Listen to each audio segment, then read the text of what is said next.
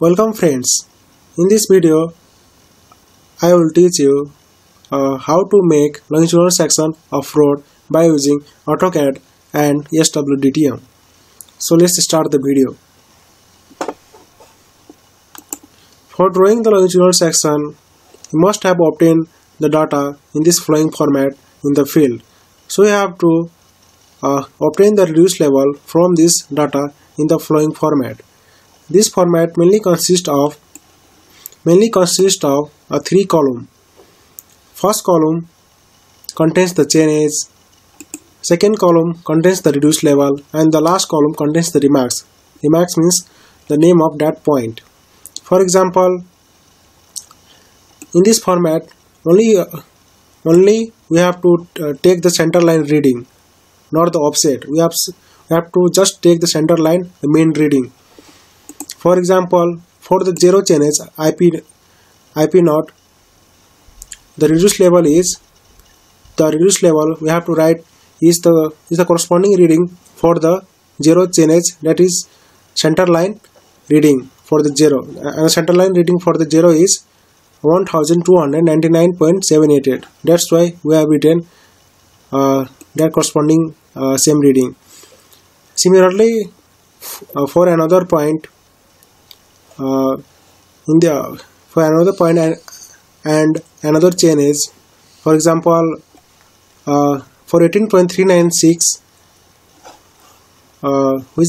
which is the point of BC1, that is the beginning of curve, then we have to write only the center line reading of every chain edge point.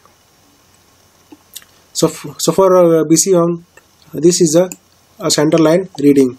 Similarly, for MC1, EC1, BC2, EC2, every chain edge point of center line is taken in this format. Then after arranging all the data in this format, we have to import all this point into a Autocad to make a longitudinal section of road. To import all the point from MS Excel to Autocad, we have to just first open a AutoCAD. Then after opening a AutoCAD, we have to open a sw-dtm. Then after opening sw-dtm, we have to select all the data of this L section format by this way. And after selecting all this data, we have to click on S section. And after clicking on the S section, choose draw L profile / cross section. Then after clicking on this, choose draw L profile. Then it will display a dialog box like this. Then open AutoCAD.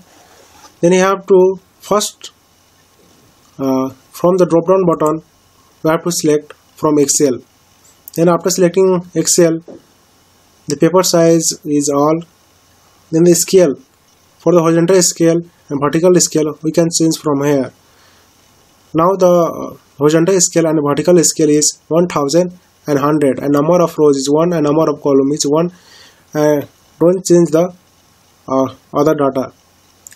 Now click on execute. After clicking on execute, click on draw all. And after clicking on draw all, you can see a statement on AutoCAD saying pick any point as a reference point. So click anywhere in this black space, in this model space. Suppose I have clicked here.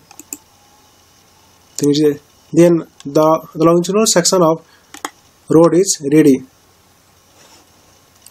The drone section only show the ground level of that area. Now we have to make the formation level. We have to make the formation level line from starting to the end of road alignment. So making a formation level, we have to consider a one main point.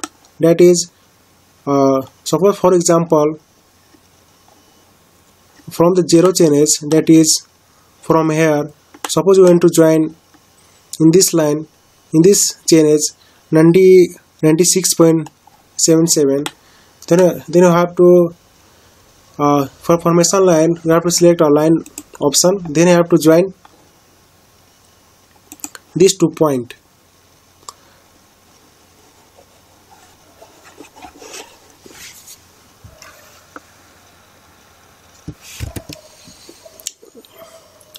Take another point corresponding here.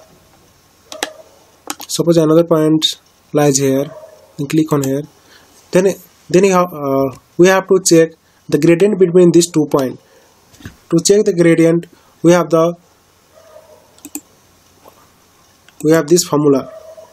Gradient is equal to difference between RL of 2 points divided by distance between the same 2 points.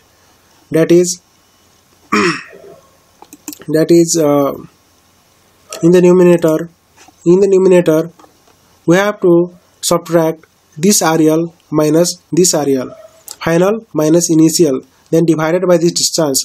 The distance is the final chain edge minus initial chain edge. Then after that, then after dividing, we must, after dividing and multiplying into 100%, that must not be greater than the 12%.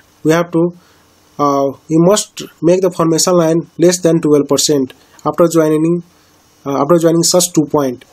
Then after completing joining all these points, then our longitudinal section will look like this.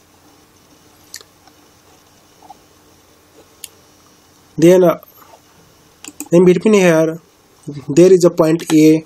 You can see here point A, that is, this point is A and this point is B.